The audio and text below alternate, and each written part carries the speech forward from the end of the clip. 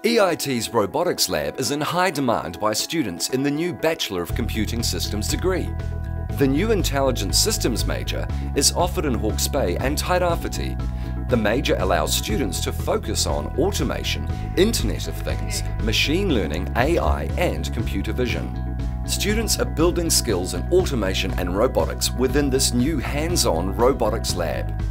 Robots are systems that combine sensing, actuation and computation to perform intelligent functions in their environment. Many companies in Hawke's Bay are looking for graduates who can combine IT skills with these new emerging automation skills. Companies like Mr. Apple, TNG, Fingermark, Panpack and ABB. Students can prepare for careers as automation technicians, Internet of Things designers, agricultural automated systems developers. For more information, call EIT